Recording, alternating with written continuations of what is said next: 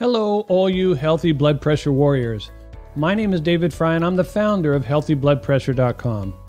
One of the easiest ways to lower your blood pressure is to simply take an afternoon nap. When we talk about making lifestyle changes to lower your high blood pressure, we usually think of stopping smoking, cutting back on alcohol, or changing our diet and starting an exercise routine. These are simple but not always easy things for you to do. But napping is both simple and easy, as long as you have time and space to do it during the day. Let's look at some research studies that prove that napping lowers high blood pressure. Researchers at the Asklepios Hospital in Greece found that napping regularly can have as much positive effect on lowering blood pressure as taking blood pressure medications. The researchers took 212 participants who were an average of 62 years old. The participants were experiencing high blood pressure, and close to 1 in 4 of them smoked, had a diagnosis of type 2 diabetes, or both. The researchers split the participants into 2 different groups and placed blood pressure monitors on each individual for 24 hours. One group napped and the other group didn't. The findings were impressive. The researchers found that people who took a daytime nap saw an average 5-point drop in their systolic blood pressure. In fact, the researchers found that for each additional hour of napping, the average systolic blood pressure of the participants lowered by 3 points. And when you compare that to taking a low-dose blood pressure drug, which can lower your systolic blood pressure level by an average of 5 to 7 points, napping looks like a great alternative.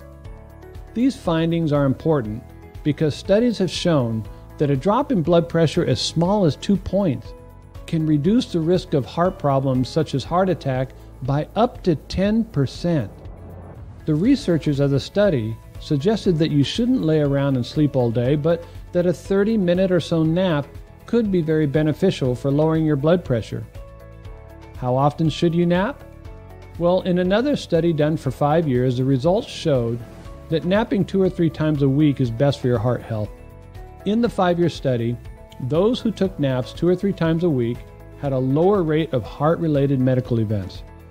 The research mentioned that if you nap every day, it could be a sign that you're not getting enough sleep during the night or that you might have an underlying medical problem. What time of day should you nap? Well, sleep studies have shown that your body tends to get sleepy 2 times during the day because of its natural sleep cycles and rhythms. The first time is in the afternoon, and the second is right before bedtime. And you don't need a research study to know that most people, after they eat a meal in the afternoon, get a little drowsy for a while. The drowsiness is caused by your food digesting and your natural sleep cycle. When your body is digesting a meal, some of your blood is diverted from all parts of your body to the stomach and digestive tract to help digest the food. This leaves less blood for the rest of the body and can cause some people to feel a bit drowsy or tired. So the best time to nap in the afternoon is after you eat lunch around 12 or 2 p.m. When you take a short nap after you eat, it allows you to get your nap in and it helps you to be more focused and productive the rest of the afternoon. But I would suggest not to take a nap after 4 p.m. in the afternoon. If you go to sleep after 4 p.m., you run the risk of not being able to get to sleep at night or sleep well throughout the night. So again, try to take your nap somewhere between 12 and 2 p.m. and never after 4 p.m. How long should you nap? Well, the best nap time length should be around 30 minutes. There's 5 stages of sleeping. Stage 1 transitions your body to sleeping and lasts for about 5 to 10 minutes.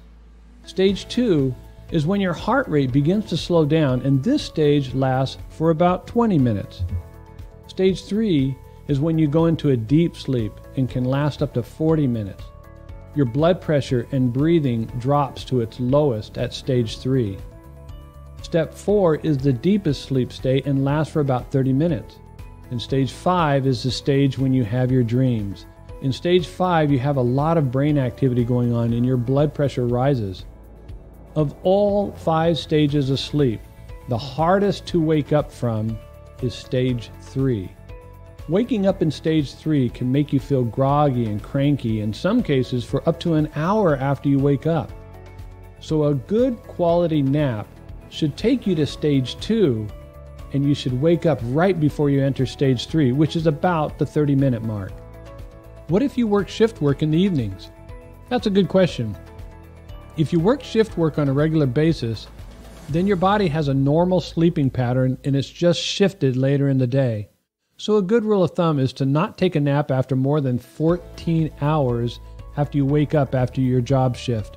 So for instance, if you go to work at 12 a.m. for the midnight shift and you wake up at 11 p.m. to get ready for your shift, then you do not want to take a nap after 12 p.m. the next day. Okay, I hope that makes sense. Are there any added benefits to taking a nap? Well, if you are a physically and mentally active individual, you will definitely benefit from naps. These power naps, as they're called in the corporate world, improve your attention span, your memory, your focus, and your overall physical and mental performance. Taking naps can also improve your mood and your energy level for the rest of the day. When you wake up from a short nap, you feel refreshed. I personally take a short nap several days a week. I used to try and fight through my sleepiness, but eventually I gave in and went with it. So now, several days a week, after 30 minutes after I eat, I'll get sleepy, so I'll put my feet up on my desk, I kick back in my chair, put my blinders on, and I'll take a short nap. I get back up, I wash my face, my focus comes right back, and I'm ready to be productive. And I also get the added benefit that it lowers my overall blood pressure. What are some practical tips for napping? My first tip is to use some good eye shades. Eye shades put your eyesight in a totally dark environment, which helps you to go to sleep faster. My second tip is to get in a comfortable position. I sleep right at my desk by putting my legs up on my desk and lean back my chair. If you're at home, lean back on your couch or jump in bed. Heck, you could even find a quiet corner of the room, put a pillow down on the floor and lay down. Whatever you can get away with. My third is to set an alarm before you nod off so that you wake up at the right time. You don't want to oversleep, especially if you're working. My fourth tip is, if there's a lot of noise where you work, get a pair of noise-canceling headphones or earplugs to lower the noise level around you. The less noise you hear, the less distraction you'll have and the faster you'll go to sleep. My fifth tip is after you wake up, go wash your face. It'll help you to wake up faster and get back to focusing on what you were doing. You might even want to brush your teeth. Brushing your teeth will make your mouth feel fresh and help you to resume your focus. So, in this video, we talked about how effective taking a nap can be for lowering blood pressure. I take naps myself several days a week, so I highly recommend it.